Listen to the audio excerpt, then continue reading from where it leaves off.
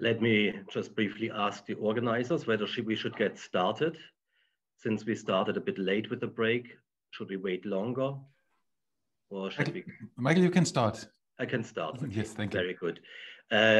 Professor Palós, you're there? Yes, I see you. Hello. Dr. Zulu, are you there as well? I saw you earlier. Hello. Let us get started. I am, firstly, a warm welcome to the session of the Berlin Demography Days on family and fertility. I am Michael Herman, advisor on economics and demography with UNFPA, United Nations Population Fund. The Population Fund is a proud partner of Population Europe and the Berlin Demography Days. In this session, we have two presentations. The first one will be given by Professor Esteve Palós. He's the director of the Center for Demography at Barcelona's Autonomous University. And before I give you the floor, Professor Palós, let me just remind all the participants to post your questions in the Q&A function at the bottom of the screen. I will also monitor the chat function. And I understand that if you have a question or want to participate in the conversation after the presentations, for which we hopefully have a bit of time, you can also raise your hand in the participants list. The presentation by Professor Palós is entitled Family Dynamics in Latin America, the Measurement Challenge. Family Dynamics in Latin America, the Measurement Challenge. Professor Palós, the floor is yours.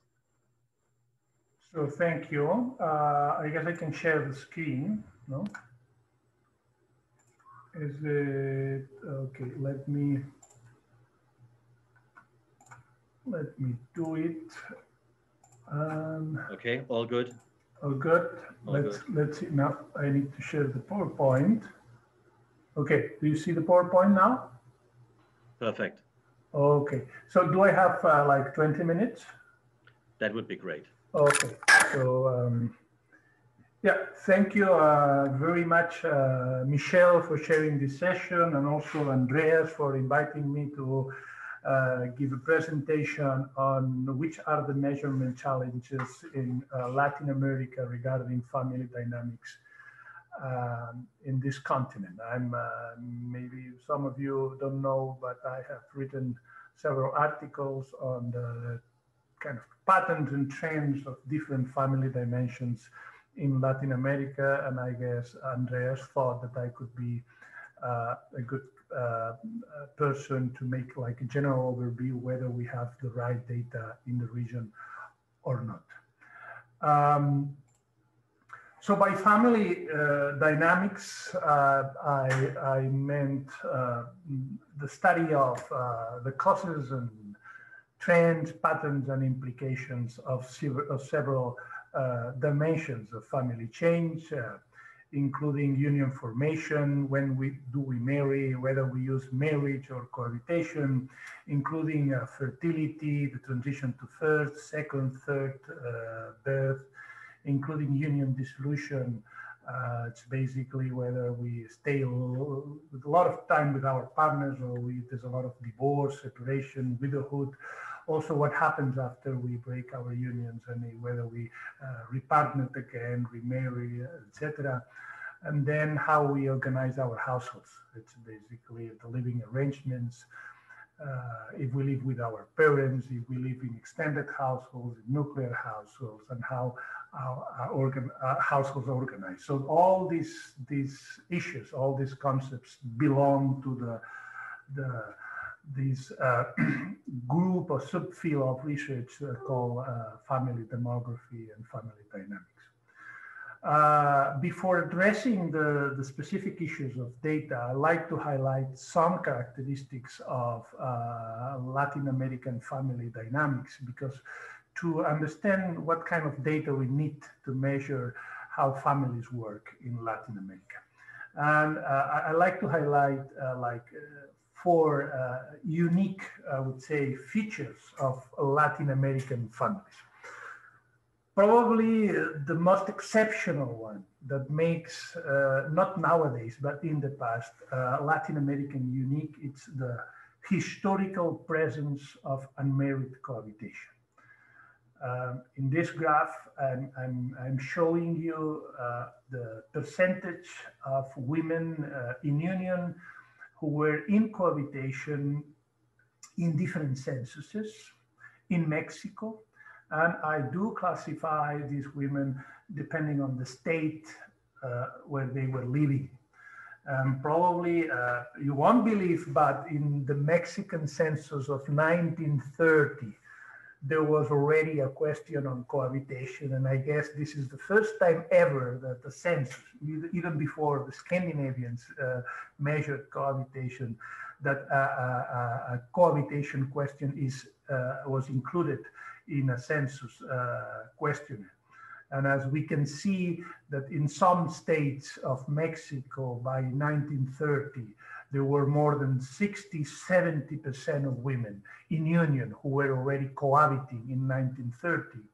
And then we see like a decline over the century, reaching the lowest point around 1980. And then what we see after 1980 is this boom of cohabitation, not only in Mexico, but also all over Latin America. So this is very important to have in mind, that we have historically very high rates of cohabitation. Okay. The second unique feature of Latin America would be that even educational expansion has taken place, even now that we have more women working in the labor force. Still, the transition to first birth, the transition to first union happens at a relatively early age, and it has not changed over time. So the average age at first child, the average age at first union has not increased over the last 4 or 5 decades.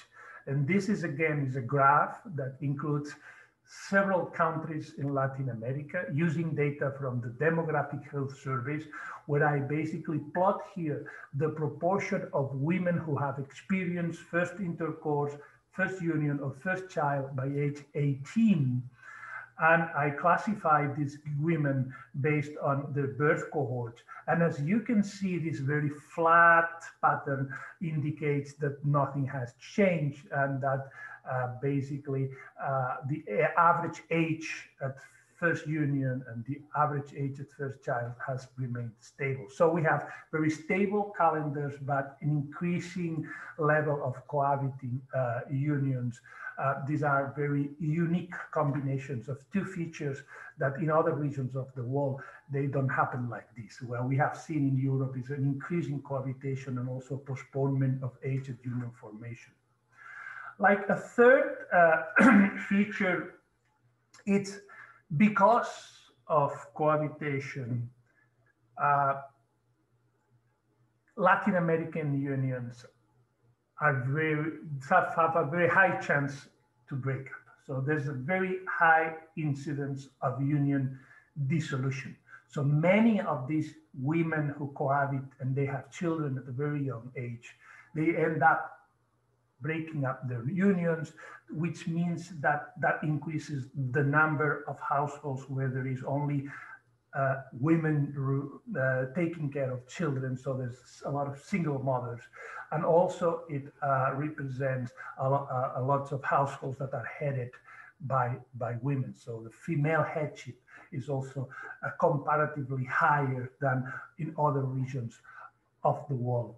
And in this graph, I'm showing how the probability of union dissolution has changed over time for different cohorts of women in Colombia.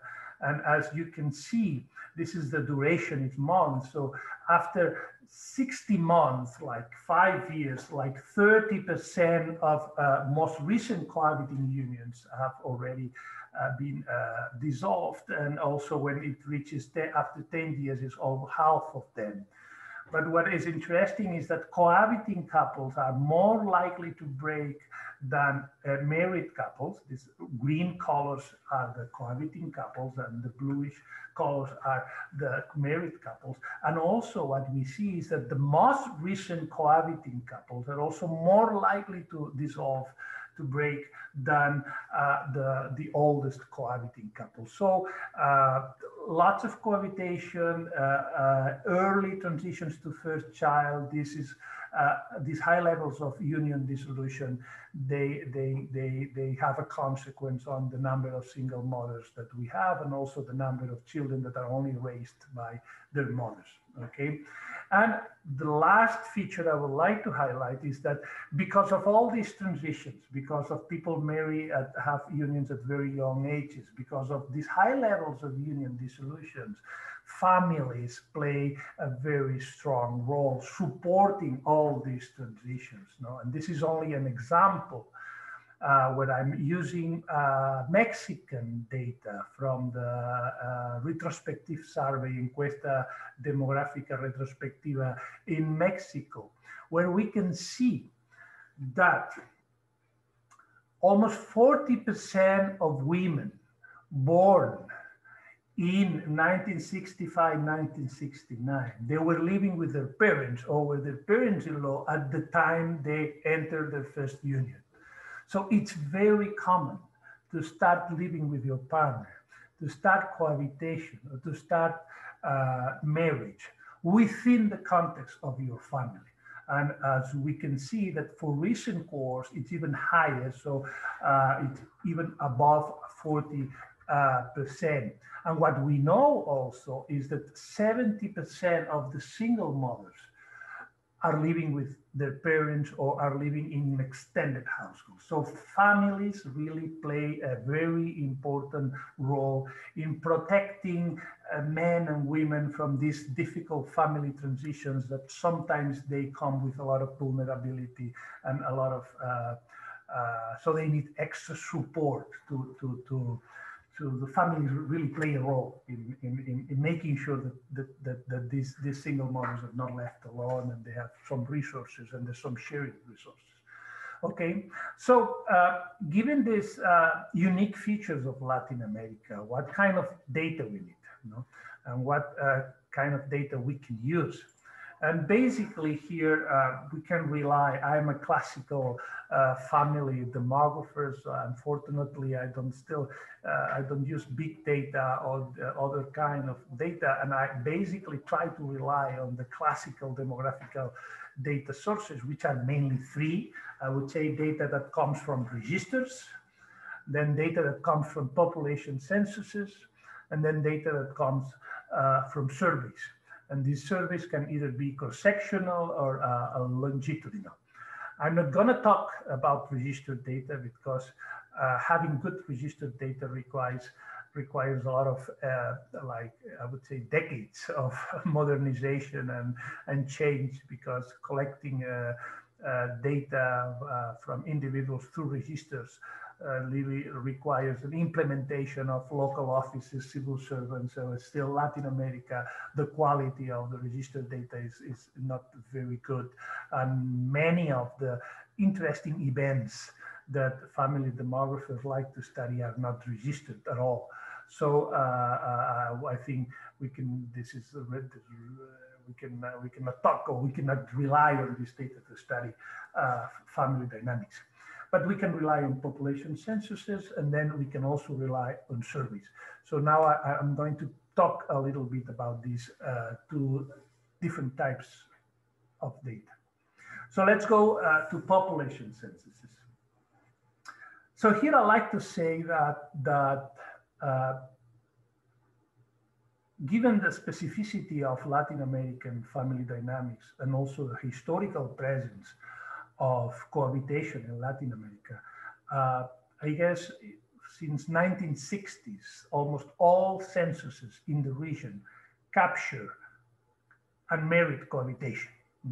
And I have shown you that in 1930, the Mexican census had also a question on unmarried cohabitation. So this is an advantage. So we can really trace, we can document, we can explore the historical origins and the historical distribution of unmarried cohabitation through censuses in the region. And the advantage of censuses are that they basically include all populations, so the coverage is universal, and sometimes we have access to 100% of microdata. And when you have access to 100% of microdata from censuses, you can build maps like this.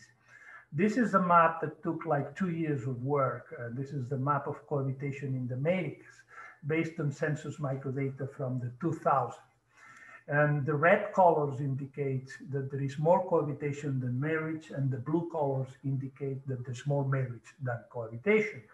And as you can see in Brazil, the amount of detail that we have, it's impressive compared to Canada, where we have a very big regions because the census, the availability or the access to this geographic data, it's lower compared to Latin America. But look, in Mexico, we have almost, I think, I remember more than 3,000 or different local areas where we can have these very detailed maps of cohabitation in Latin America. This is the picture from 2000, and this is the increase of cohabitation over just a 10 period of time.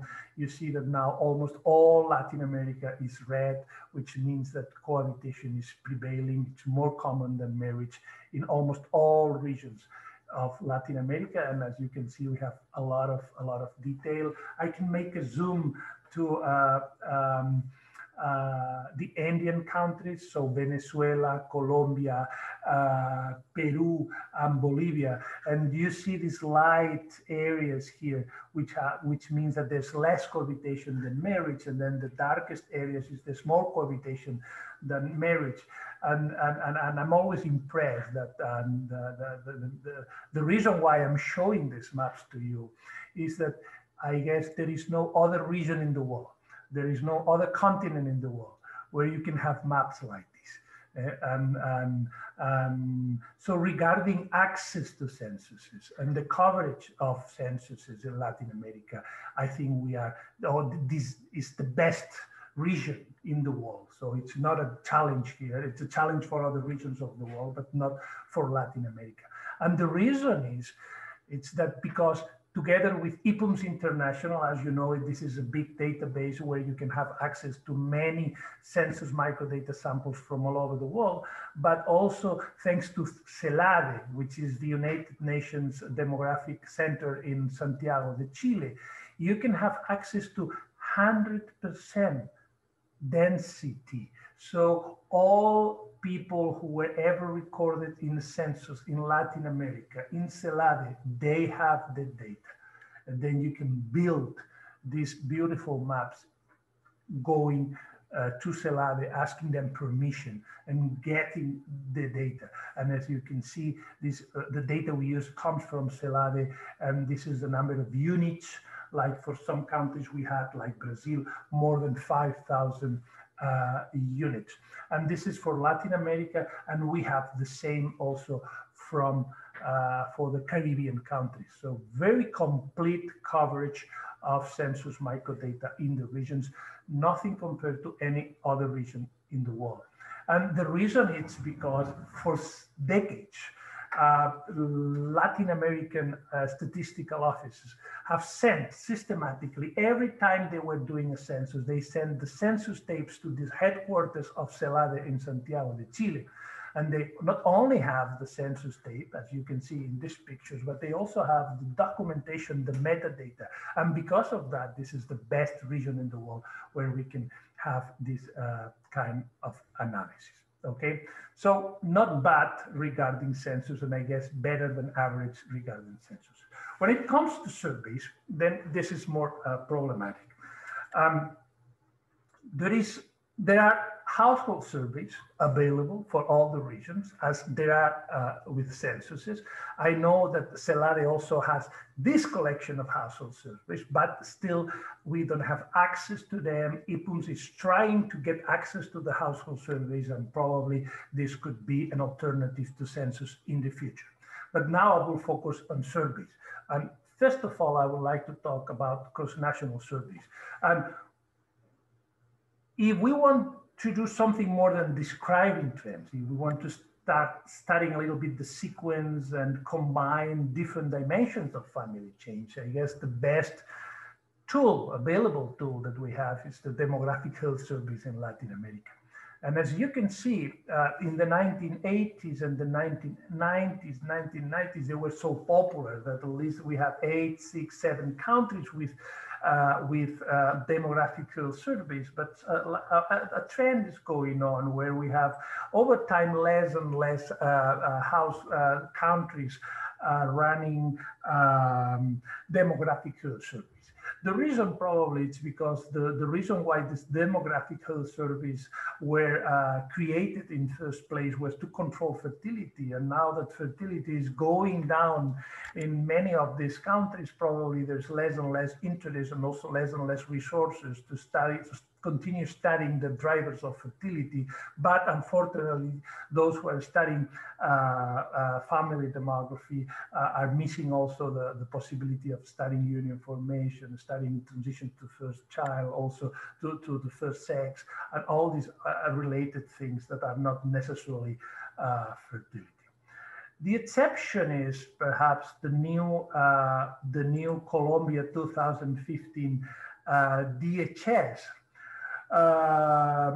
Colombia is keeping a good track of collecting DHS data every 5-7 years, and the last 2015 DHS for Colombia, it was the first to include union histories. You know? So I hope that the experience of Colombia is now generalized or spread to other countries of the region, because this would be an excellent, good news for family demographers. We could go beyond the classical study of fertility and study union dissolution, remarriage, repartnering, all these dimensions that are unique in Latin America. If we don't have DHS, the other alternative, and I would really, I'm a big fan of the retrospective approach in Latin America. I think it's the Mexican retrospective surveys are a good example of what would be my recommendation, that we need more surveys like the Mexican one, where you can have complete histories on several dimensions. You have labor, migration, union formation, childbearing, educational attainment, and then you can really build not only documenting patterns, but understand the consequence and causes of all these changes. It's what we really need. Unfortunately, it's only Mexico, Brazil, I think Uruguay. We also have some surveys, but for the other countries in Latin America, it's not an option. I would not recommend in Latin America to have panel-like approach, because of if attrition is high in Sweden, I cannot expect how high it could be in Latin American countries, leading this high mobility and constant change of unions and repartnering and children with different partners and so on. That might be even more complicated. So just to summarize, so we have seen that if we want to study family dynamics in Latin America, we have several options. If we want to document trends and explore patterns, we can rely on censuses. They offer a good perspective and also a lot of regional detail. No other source has a similar regional detail. The problem of the challenge is the future of the census is in danger, mainly because many countries probably are not keeping this 10-year period like that they do it every 10 years, and some countries might abandon the idea of doing a classical survey. As an alternative, we could use household surveys. I know that they exist. I know that they are very coherent. So you could do like national analysis based on household surveys. The problem is that yet we don't have access to harmonized access to these surveys. And hopefully IPUMS can contribute to that in the future. Then the other alternative is demographic surveys. The problem with that is that they are not available in all countries. They were mainly focusing, targeting those countries that had higher fertility levels. We don't have demographic surveys in Argentina. We don't have demographic surveys in Chile or in Uruguay. And as you have seen now, there are less and less countries that they are doing demographic surveys. And perhaps the big hope is trying to generalize, trying to have more retrospective surveys like the ones they have in Mexico, in other countries of the region. So that would be the final slide and my final comment. So thank you very much for your attention. Thank you so much, Professor Palós, for this presentation. And I'm really looking forward to debating with you all these interesting findings, not just the data sources. Yeah? And Anne Gauthier in the Q&A function just mentioned that Uruguay will be rolling out a GGS, a gender and generation survey. I know you were quite skeptical just now about panel kind of surveys, but I think if that's successful, I think it should help us understand quite a bit more about what's going on here in Latin America. And I'm really looking forward to this, but let's not have a conversation now. Let's have the other presentation and then come back into the group for discussions. Our next presenter is, I'm happy to introduce him. I haven't seen him personally for a while, but we have collaborated closely at various occasions, is Dr. Eliya Zulu. He is the executive director and founder of AFIDEP, the African Institute for Development Policy. And his presentation is entitled The Social and Economic Impact of Fertility Change. The Social and Economic Impact of Fertility Change by Professor Dr. Eliya Zulu. You have the floor.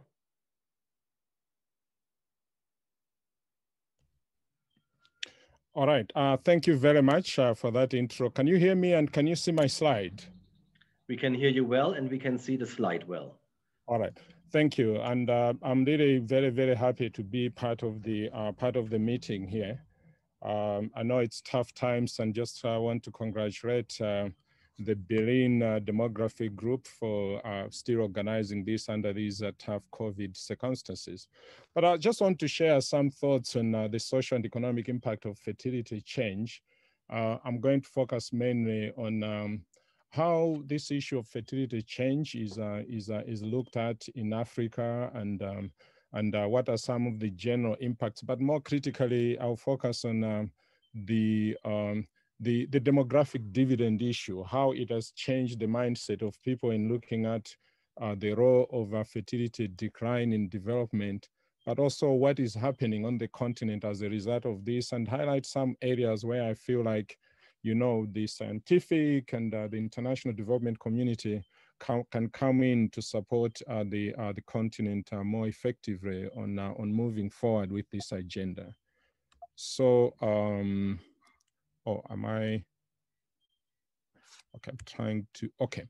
As an intro here, I just want to highlight, I think a lot of the things that maybe a lot of us sitting in this meeting understand already, but really just to highlight that fertility change is probably the most critical driver of population dynamics and has serious implications on well-being.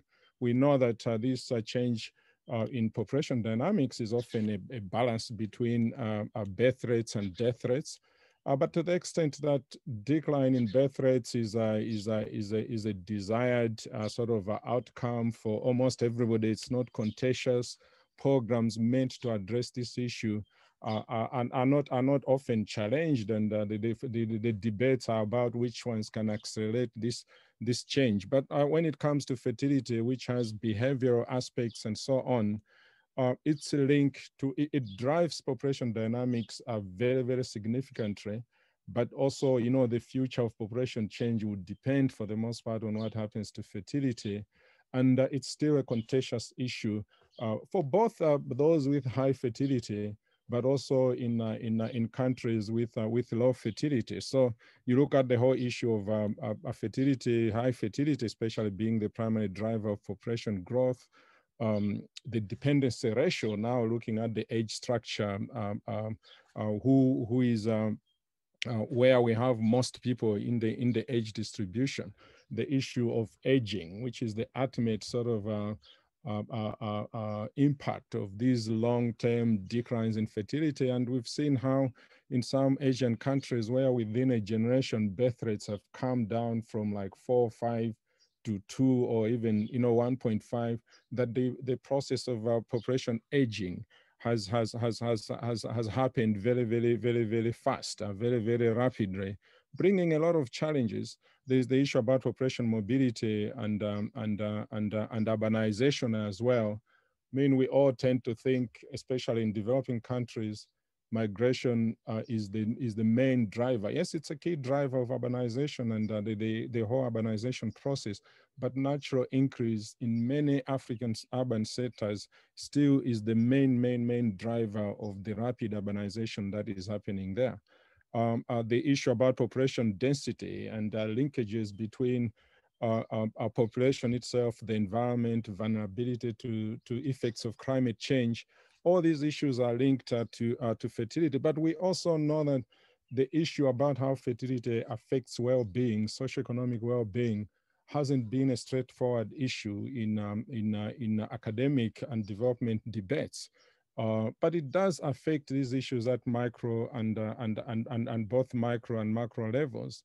And so if you just look at this picture here, of course, we know that birth rates have one of the big, revolutions that has happened in the world. This is just looking from 2070 to 2020. So you're looking at a 50-year period. Birth rates have more or less like gone down by close to half globally. In developed countries, well below replacement level. In less developed countries, which includes China there, it's about 2.5, close to that global level. But it's the least developed, the poorest countries in the world, most of whom are in Africa, where the birth rates are still above 4. And so when we really look at what is happening, it's easy to just look at this as a correlation and say, oh, this is just a correlation. It's not a causal effect and that sort of thing. But I mean, that debate is a different type of debate. I think the issue that I'm focusing on is when you look at these figures, when you look at people who really want to dismiss this and say it's just a correlation, and a lot of economists even saying high birth rates or big populations are good for development. What does that mean in terms of how governments are looking at evidence about fertility, or what needs to be done to support families address fertility? How is that affecting their thinking? So in terms of this issue about population growth, we know, according to the UN projections, and this is the medium-term projection, showing that Africa's population at about 1.3 billion will go up to 2.5 billion. I mean, sorry, I think the middle year is not 2030, it's 2050. By 2050, it will be 2.5 billion. 2070, it will be actually, sorry, I think I don't know how these numbers got messed up there. 2070 is 4.2 billion. So basically what you are seeing here is that, and a lot of people tend to argue, oh, if you promote family planning or talk about, issues about reproductive health, you are trying to bring a population control agenda. But what I keep telling people is that this is the medium variant, which basically already shows that birth rates are going to go down almost to 2.6 by 2070 if we have to get those numbers. And we know that this could as well be, if it's half a child more, the sheer size of the population will be much bigger than this, and it will probably be close to about 5 billion as opposed to 4.2 billion. So for me, I like to use this concept of the population momentum when talking about this relationship between birth rates and what that does to population size. So here, these are projections I was doing with colleagues a few years ago, and it's an example of Zambia. You look at the blue chart. So what this chart is saying is that the day when the year when the country reaches replacement level fertility, which is 2.1, would determine how long it would take for the population to continue growing and stop growing. So you look at the blue chart at the bottom there. In Zambia had about 16 million people in the year about 2015. But we're saying that if 2.1, their birth rate was going to decline from about 5 that time to 2 immediately by 2020, the population will continue growing for another 70, 80 years because of population momentum and only stabilize at around 30 million, around 2115. But if the year when that replacement level fertility is delayed, it's reached in 2040, then that population will stabilize at 40 million. If it goes on up now, Zambia's population is still above 4. So you can see that these high numbers that are there are going to be critical. And in a way, we're talking with President Museveni when we presented our demographic dividend work. This is the argument we use to say, because President Museveni was saying, Uganda needs a big population. We need over we need over 100 million people. And we did these projections and told him, sir, the 100 million for you, at that point, Uganda had about 40 million, is guaranteed. So it's not, don't think that by depriving women of family planning and so on, you're going to stop the population from growing now. The population will grow because there's already this inbuilt population momentum. And so the slogan we use there to say, we have the numbers in Uganda, let's focus on investing to get a high quality human capital out of those numbers. So, but the real relationship really between birth rates and fertility and well-being has been looking at the issue of GDP. And you see this is one of those charts where you look at the relationship between total fertility and per capita GDP. You see in the 60s, all the countries, there are some African countries, they were all in the corner. High fertility, very, very low per capita GDP. As time has gone, you see that some countries are breaking away, but there are still countries in that corner that still maintained high fertility. And some Asian tigers there who, that we know who broke away. But I think the critical thing I want to mention here is that, so this issue about birth rates declining fast and so on is not just an East Asian issue, because as you can see, there's Mauritius there, there's South Africa, there's Botswana, there's Tunisia, there's Egypt, most of the countries in Northern Africa and Southern Africa that had also, their birth rates had gone down quite fast, but also their GDP per capita went up. So when you look at this relationship, the age structure relationship and birth rates, what that translates to, it's really affecting this dependency ratio. So you look at East Asia, the ratio of working age population, it peaked around 2010. It's now on the downward trend. Latin America, because birth rates declined much slower than in Asia, it's the peak was going to be at a lower level, but also much later. But no, this is the Latin America one, sorry. The red one is Sub-Saharan Africa.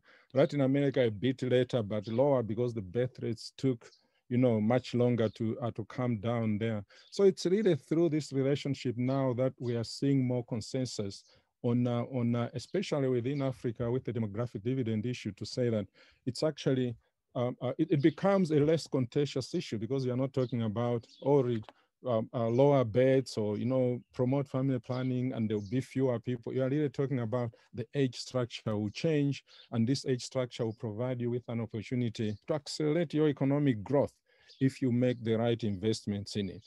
So these are just charts showing for different countries how, those that are projected to have higher, more rapid fertility decline are also bound to have a bigger, what you might call the labor force surplus, the proportion of people who be in the working ages relative to the dependent children and dependent dads, that's what will give you that opportunity. But we know that it's not just having that, magnitude of people. You have to make the investments in education. You have to make investments in health and reform the economy is really to create enough jobs for the people. So the issue really, this issue, we are looking, high child dependency at the beginning. In the end, countries where fertility comes down, you have that labor force badge in the middle. Botswana, it has its own badge there, not as pronounced because its birth rate didn't go down as much. But the question is, it will translate into an aging problem as well, which a lot of other countries are facing. So when you look at birth rates, and as you will see shortly, as I'm going forward, that a lot of African leaders, especially politicians, even academics, tend to raise this issue. Why should we be concerned about high birth rates being an issue for development when actually in the end you're ending up with this aging problem, which is also a problem? But what I tend to argue to them is that, you know what, I think if you have the problem with the high child dependency is that it actually limits your capacity to break from your poverty trap, because households are just striving to survive. Many children are being born. You can't educate them enough and so on. So this is a lesser of a problem than an aging problem, especially if when you had that labor force surplus, you actually used it to accelerate development, and a lot of people earned their own money, and so the old age sort of dependency, people can take care of themselves more, or because if you really took advantage when you were growing, then it means that basically with the old age dependency, the governments will also be better able maybe to deal with that. Not to say that, there is no government that is facing challenges with that, but just to highlight that. Using these national transfer accounts, I just want to illustrate for you. It's a tiny country, Botswana, but we've done this work with UNFPA in a number of other countries. This analysis has been done in over 40 not 40, maybe over now 25 African countries using the national transfer accounts, looking at consumption, looking at labor income. How does that relate to the issues of birth rates in terms of decomposing how the demographic dividend manifests itself? So what you see here, blue, is the levels of consumption in Botswana in 2010, and the yellowish color is the labor income that people are producing. And what that intersection between there where the two intersect, that's what is the surplus that the people who are actually working are producing beyond what they are consuming themselves. And so the rest of that blue part there are people who have to be supported by what the workers are producing. But look at, the workers are consuming everything they are producing except that small intersection out there. And when you really calculate that, you see that what you are seeing, the surplus for Botswana is 2.5 billion pula, which the workers are producing, but there's a deficit of over 24 billion on that side and 2.1 billion on that side. And when you see that there's about 23 billion deficit that the country is facing every year, because you have to feed all these children who are not producing anything. So the question we raised this, I presented this to the president in Botswana was, Botswana already has birth rates around 3, but the question is, are you living beyond your means? Because people are not really, taking full care of their dependents in the country, and also doing further analysis just to look at what happened in Botswana, decomposing what has been the impact. Measuring its demographic dividend. Botswana has per capita income that is very close to a lot of Asian countries. Of course, they have diamonds and other things, but it's also a fact that their birth rates have gone down. And when you decompose that, you see that when you look at their window of opportunity to end the demographic dividend opened before 1990, and it will close sometime around 2050. And you can attribute about 36% of the growth that Botswana has had to the way that birth rates to the decline in birth rates and the way they have taken care of the demographic dividend. So there's a demographic dividend story in Africa. It is happening in North Africa, in Southern Africa, as birth rates are coming down.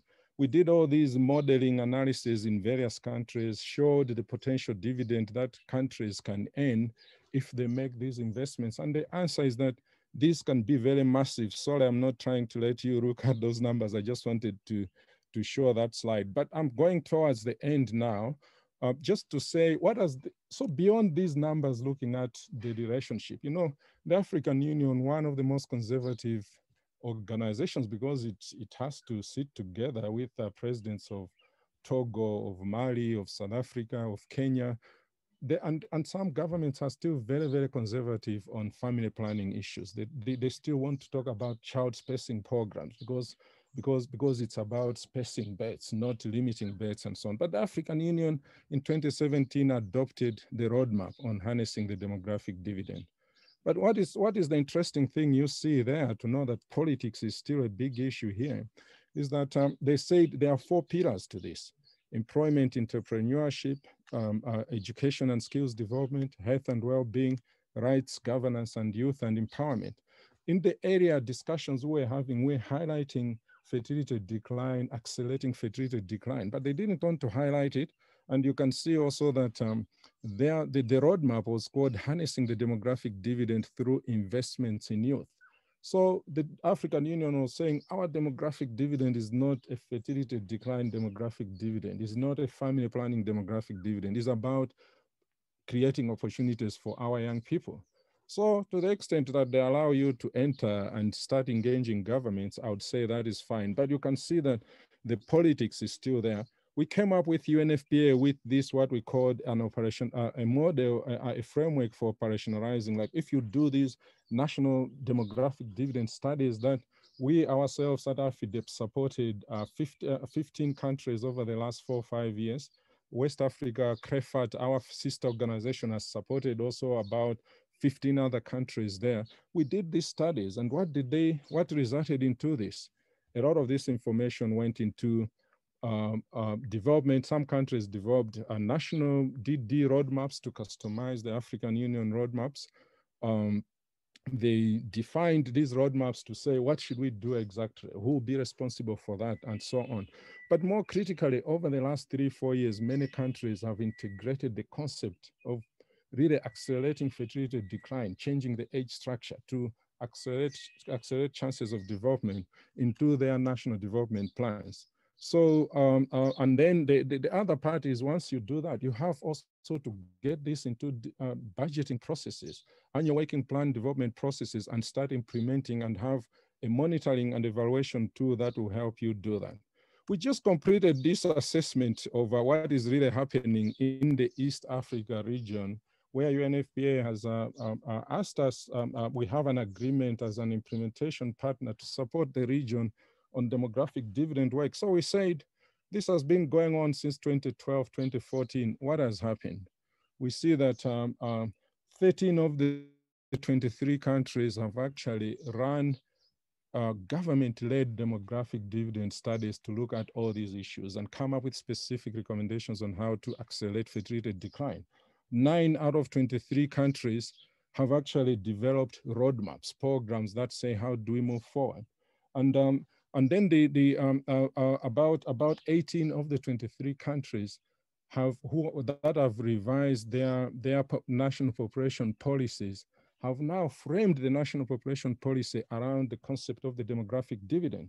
And more critically, 15 of the 23 countries have actually put messages about accelerating fertility decline in their national development 5-year, medium-term 5-year national development plans, while 6 have put them in their long-term 20, 30, 40-year national development plans. But I think the other side of this, where you're looking at how are they coordinating this? How are they engaging with all these sectors to make sure that everybody is taking into account issues of promoting fertility decline as an instrument for accelerating development?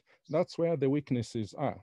So what are some of the debates? People are still asking, why should African countries care about reduced fertility when big populations have helped countries like China and India and Brazil become powerful? Because and economically powerful because of big populations. What should be the balance between worrying about high dependency burden and aged populations? What is the ideal birth rate? You're just saying, let's promote, meet unmet need, promote family planning. Where should we stop? And we tell them it's not a question for governments to say where should we stop, because you are not manipulating birth rates. You're just making sure those who want to delay their births, want to stop, have the means to do so. And so this is now my last slide. What are some of the lessons or key areas where I think that our help is needed here? It's really generation of evidence, building local capacity to guide formulation and implementation of specific interventions that can accelerate fertility change and enhance socioeconomic investments. And technical assistance and tools on systems thinking and integrated development planning, how the whole concept of integrating population dynamics and development planning, how do you make it happen in practical terms? I think that's, people talk about it, but how you get it done is still a big issue out there. Issue about results monitoring. How are you going, what indicators are you going to use to see that the country is moving in that direction? And also the issue about just how do you generate evidence that resonates with policymakers. After 2017, when the African Union designated the demographic dividend the top development issue in Africa, every president went to Addis Ababa and talked about this.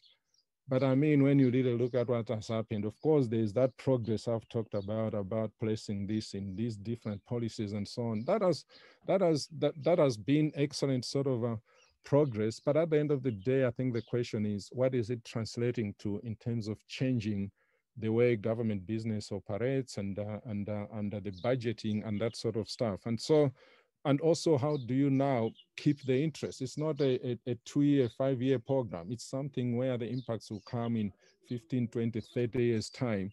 How do you keep politicians continue getting interested? So I'll leave it at that and really just say, yeah, this relationship between population and fertility and well-being, it operates at family level. You have too many children, how are you going to take care of them? How are you going to pay for their fees, healthcare? It also affects macro level in terms of providing, adequate education. But at the end of the day, the point is, as governments are looking at the evidence, this macro level evidence, looking at the demographic dividend, it has been resonating well. I think we're at a point where we should say, how do we support governments keep the momentum to understand this better, but more critically understand what they should do? Thank you very much. Thank you so much for your presentation. Eliya, okay, well, now we see you again. Excellent. Thank you very much. And also again, thank you, Professor Palós. We have already a couple of questions and comments in the chat box. So I see maybe the first one to you, Professor Palós, by Sinje Swalfels, who's wondering whether violence at a community level affects data collection and family dynamics in Latin America, and how. Maybe let's start with you, just a quick answer to this one, and we'll take some other questions as we go along. Over to you. Yeah, I'm not an expert in data collection, but I know that in Colombia, historically, they have had problems in collecting data for some of the regions where the conflict and violence is higher. So I guess there is evidence that affects the collection of data in some neighborhoods, some regions where violence is higher, and know that we know now that violence in the region is going up. So I guess there's an effect, yes. Thank you very much. We have two questions for Eliya, and let me put them together because they're basically on the same issue. So N. Gauthier and Riji Kashyap are wondering how gender issues might explain differences in fertility levels that you see also between countries, and regions, but also between the countries of Africa. How might gender issues explain these fertility differences? And the answer to that, of course, might hint at what can be done to help women and men realize desired fertility levels, which might be in fact lower than the actual levels? Over to you, Eliya. All right, thank you. I think that's really a very, very pertinent question. Gender is at the center of the differences, and addressing gender disparities is a central part of addressing the problem. I mean, you can see across Africa that the countries that have high fertility now are countries that also have very, very low education attendance rates for girls. That's without exception. I think we know that lowering birth rates is not just about providing contraception. There are actually three basic sort of pillars of interventions that help to lower birth rates. So one is, I mean, there has to be demand for people to want to have fewer children, and that comes for the most part out of what is happening to child survival. Children are dying a lot, and I mean, we all talk about this, whether it's the replacement or assurance effect, where parents, want to have children who survive to old age, whether to support them or whatever. But so the child survival, as it's going down, as child survival is improving, it starts creating that demand for people to say it's okay to have 2 or 3 children. The other critical issue is just keeping girls in school and giving more opportunities to women. In many African countries, you look at Malawi, almost half of the girls have become mothers by age 18. You look at many countries in West Africa where birth rates are still very, very high. School attendance for girls is very, very low. And so if you don't provide those opportunities for girls, education and economic empowerment of girls and women, it's very, very unlikely that the birth rates will come down. And so I think that's just a very, very central part of it. And there are other gender issues. I mean, issues related to child marriages. How many people are getting married by age 15 or age 18, kids getting married, and those cultures are still going on. You get married, what are you going to do? They start having children. I mean, issues of even using family planning before you start having children may not arise. So I think trying to keep girls in school, in many countries, there are laws that say you can't marry before age 18, but this law is broken, but there's no enforcement.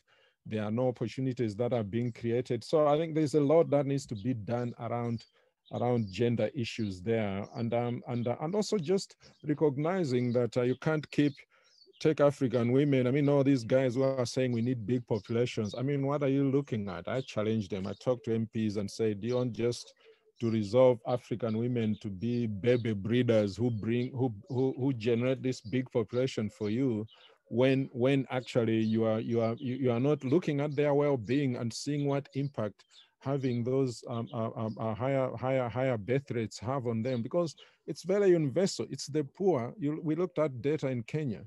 The richest wealth quintiles, they are getting the number of children they want. The poor are getting 2 children more than they would like to have. So I think all these issues, they revolve around gender, and I think I'm talking about the solutions. It's economic empowerment of women, education of girls, making sure that family planning is universally accessible, making sure that in schools, teenage pregnancy is one of the areas that in Africa, you look at Kenya, you look at Malawi, you look at Tanzania, over the last 20 years, it has hardly changed. And it's very, very high. The other aspects are changing because people are still having all these arguments about, oh, you can't have comprehensive sexuality education, you can't provide contraception to young people, but young people are having sex. In the end, it's the girls who suffer out of this. So I think there's a lot we can talk about that, but just to agree with you that gender is quite central. Thank you, Eliya. Professor Palós, we just heard that family formation and childbearing in Africa happens at relatively young ages. In Latin America as well. You showed us some of the data, and tell us, what do you think could be some of the explanations for this? I would love to know, can we explain this through religious factors? Are these economic circumstances? Enlighten us, please. I still don't have the answer because one of my recent papers is precisely asking this question, and then you would expect that increases in educational expansion will postpone age at first child and at first union, and it didn't happen. And perhaps the reason is that the reasons why in Europe we have postponed is that because we want to have a good job, we want to have a good house, we want to have some sort of stability, and then we wait until we meet these conditions to have children. But probably for Latin America, it doesn't. You don't have to wait for that because you will never get it.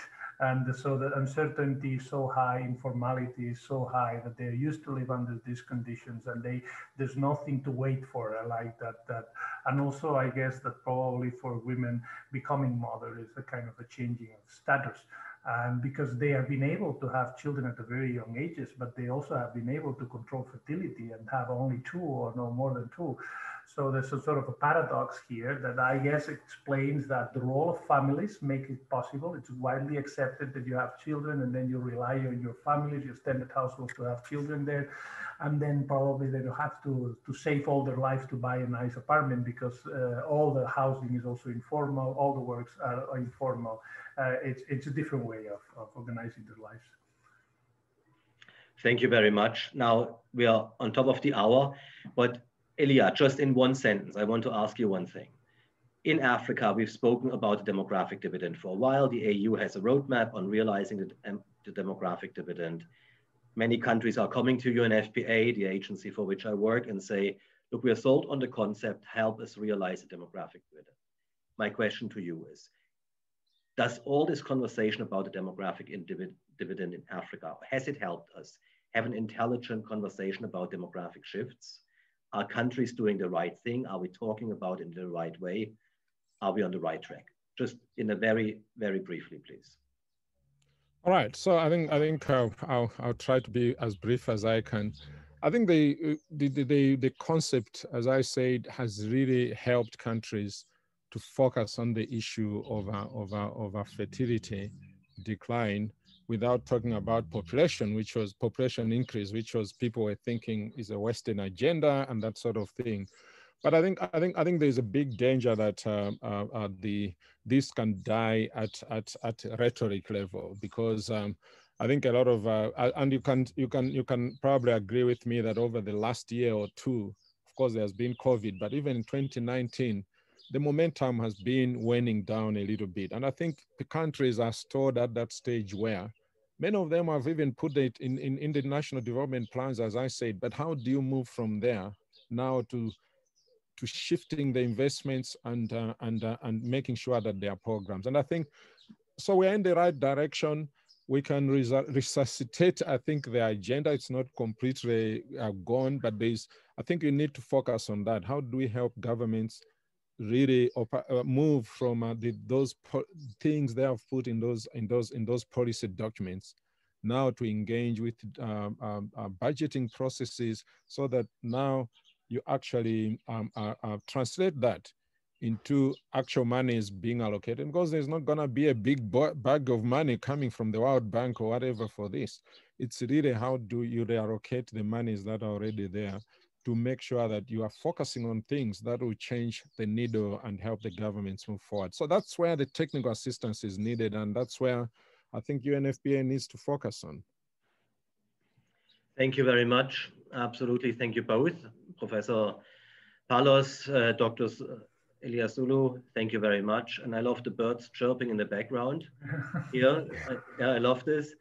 Well, I think we are concluding the session here. Thank you also to all the participants who contributed to this conversation, and back over to the organizers for announcements and details.